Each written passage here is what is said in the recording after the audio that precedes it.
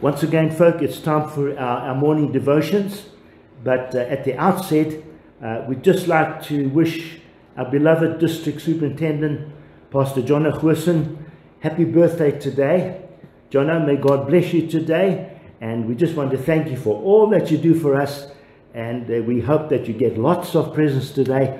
And may God bless you. And may you have a happy day from all of us here in Maritzburg. And I'm sure from all the churches across the district.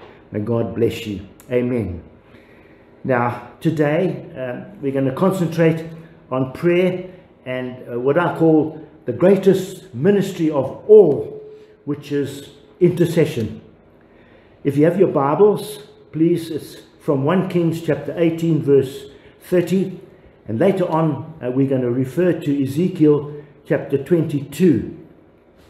Father, we ask you now to bless this, what we're going to talk about from out of our word. Make it fall into prepared ground and inspire us, Lord, in the name of Jesus Christ. Amen. Now the Bible says, then Elijah said to all the people, come near to me. So all the people came near to him, and he repaired the altar of the Lord, which was broken down. The altar, it stands for the place where we meet with God and the place where God meets with us. And that sacred place is the place of prayer. Now, at the time of Elijah, Israel had backslidden. They turned from God and they turned to idols. Idol worship is the most common sin in the Bible. The Bible goes on to say in 1 Kings 18, verse 18, Elijah rebuked the people and he said, you have refused to obey the Lord and you have worshipped Baal instead. Elijah was very jealous for the honor of the Lord. Are you jealous for the honor of the Lord? When you see all this that's turning the church, believers across the world, turning away from the Lord. Are you jealous for the honor of the Lord? God needs Elijahs who will stand in the gap. And here he is calling the nation back to God. So he calls the people together, and in a great open air meeting on the slopes of Mount Carmel, he draws their attention to the matter of Almighty God and their allegiance to him. And so in full view of him and all the false prophets of Baal, Elijah proceeds to repair the altar of the Lord, which had broken down. And he takes 12 stones representing the 12 tribes of Israel, and with these he repairs the altar of the Lord. And then in full view of everyone, he places the sacrifice upon it. There is silence, and they're wondering what he's going to do, and they're wondering what the outcome of this is going to be. And so there, when the sacrifice is on the altar, and when he places the last piece of wood on the altar, the Bible says in chapter 18, verse 37, he calls upon the name of the Lord, and he says, Lord God, answer me so that these people will know that you are God. Answer me, Lord, that these people will know that you are God and that you have brought them back to yourself. And the Bible goes on to say, then fire flashed down from heaven and it burnt up the sacrifice. And at this display of God's presence and power, it was so astonishing that the Bible says they fell down on their faces before Almighty God, crying out, the Lord, He is God. The Lord, He is God. At this time that we are in, especially this worrying time, it's possible that when churches find it so difficult to come together to worship, that believers can become slack in their devotion to God. And it's so easy for the fire in their hearts to go out. And if we neglect the discipline of our daily meeting with God, in our quiet times, there are 4 principles that we should observe. And if we neglect our quiet time with God, the discipline of prayer, the discipline of Bible reading, the discipline of intercession, and the discipline of praise. Those are the 4 elements of our meeting with God. If we are slack in that, then you know what will happen? The love in our hearts toward God will cool down and it will go out.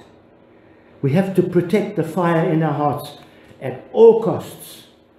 General Booth, the founder of the Salvation Army, one day he was talking to some of his cadets, and this is what he said to them.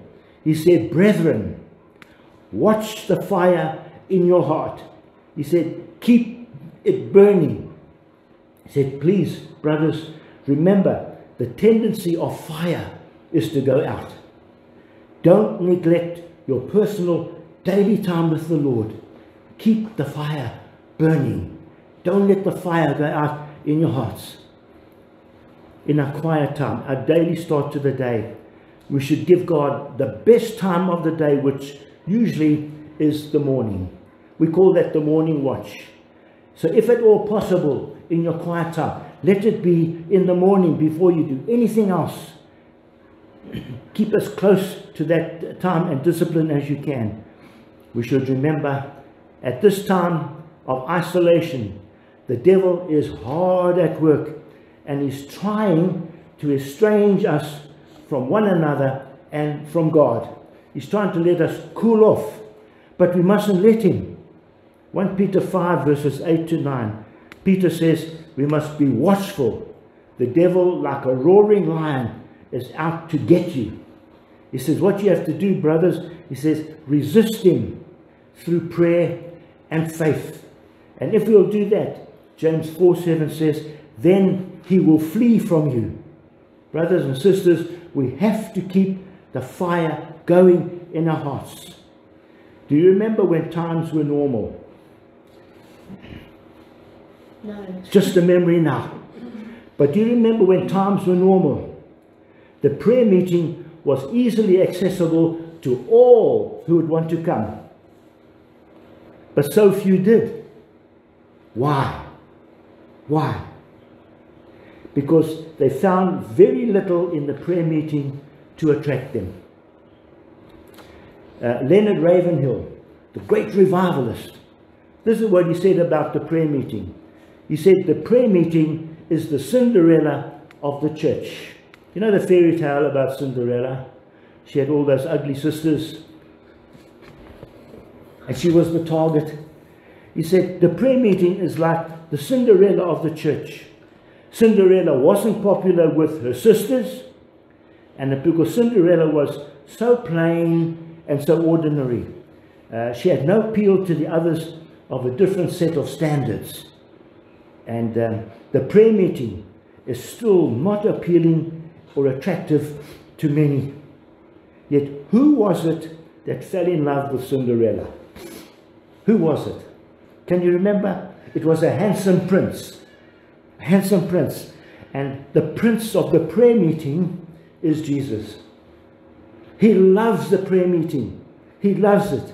And if any believer or anyone else needs to find the Lord Jesus Christ, if any congregation needs to find the Lord Jesus Christ, they will find him through prayer. Now, brothers and sisters, if you want to avoid spiritual stagnation, then we should pay more attention to prayer, especially in these days, than we've ever done before. It's vital. It's vital. Tell me, do you long to see God display some sign of his power? Then let us commit ourselves to prayer. James 4 verse 8 says we must draw near to God, and then he will draw near to you. This Sunday morning, did you sleep in? Did you skimp on your quiet time? Did you take time to draw near to God and pray? We must exercise the discipline of drawing near to him, and then he reciprocates and he draws near to us. Now some people might say, you know, I don't know how to pray. I don't know how to pray. That's not true. You can pray, of course. Anybody can pray. you know, when you pray, what happens? Christ's prayer life, it enters into you, and then he prays in and through us. Romans 8 verse 26 says, the Holy Spirit himself makes intercession for us with groanings and utterings that we can hardly bear it because of the burden. There is a power that God yields to, and the only power that God yields to is the power of prayer. The power of prayer. In Acts chapter 12, when Peter was in prison under the sentence of death, there was no hope that Peter would escape. And in the morning, he was going to be beheaded, and that would be the end of him. But what moved the hand of God?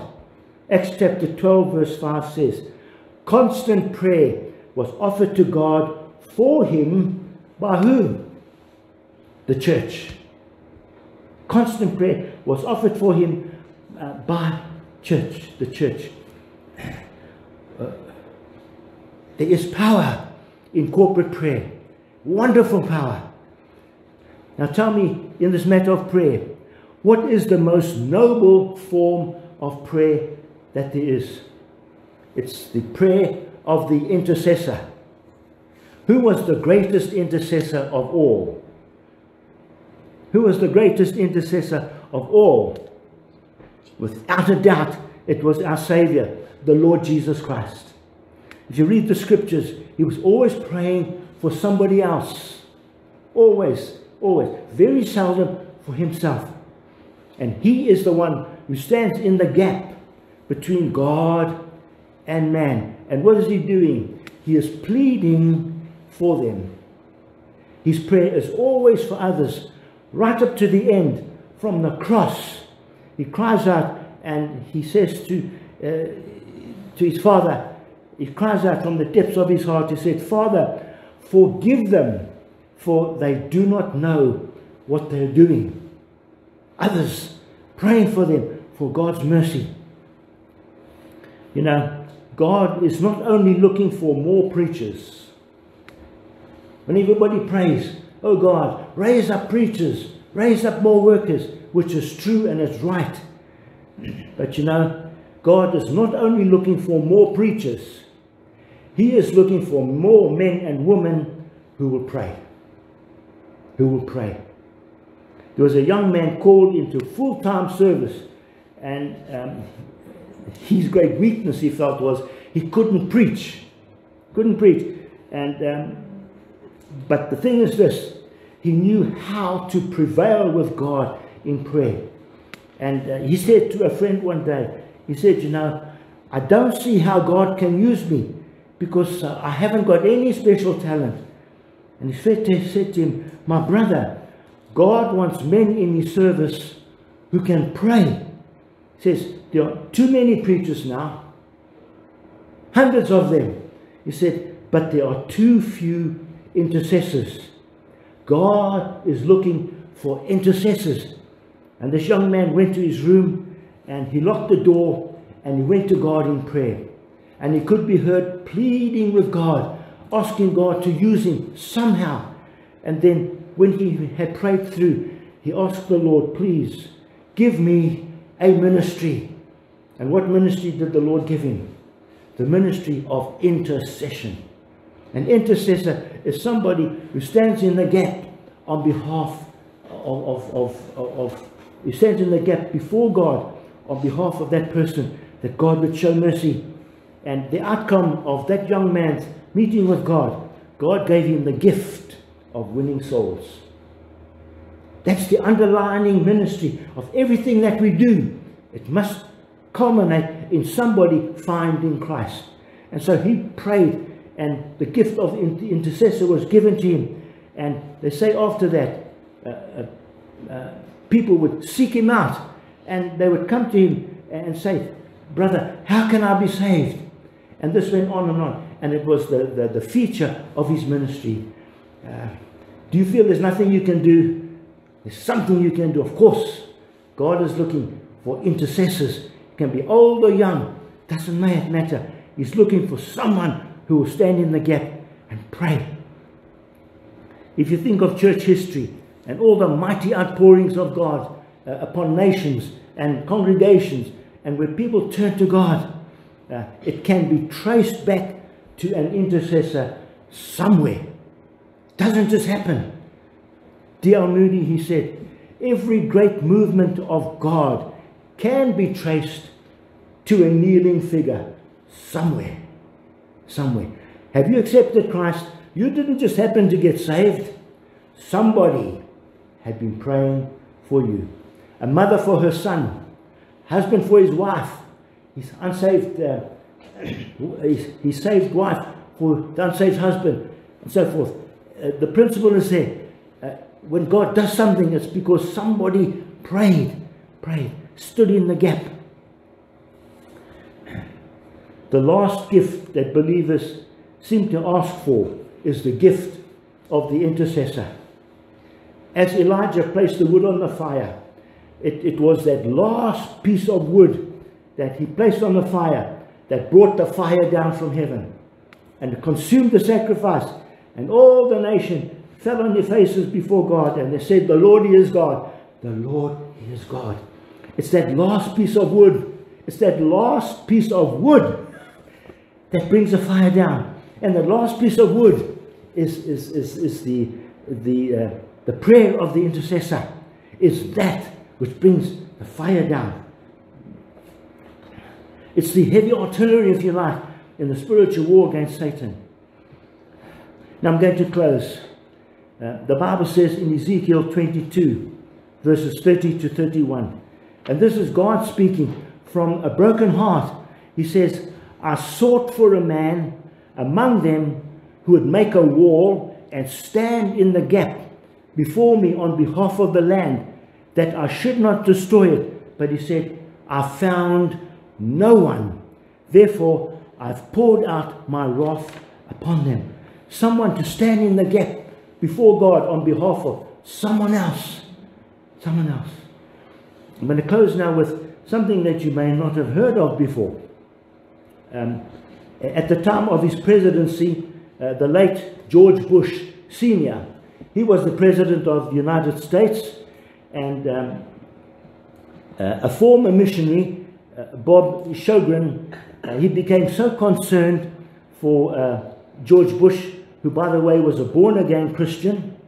If you've watched the Billy Graham showings of the great campaigns that he had, and one of them, George Bush, came to the microphone and he gave his public testimony of his belief in Jesus Christ as his Savior. Now, when he was the president served for a 4-year term, and he was so concerned about the president that he arranged a prayer and fasting regiment of intercessors who would pray for the president, that would volunteer to give one day, any day of the month, to fast and pray for George Bush as the president. And he did that.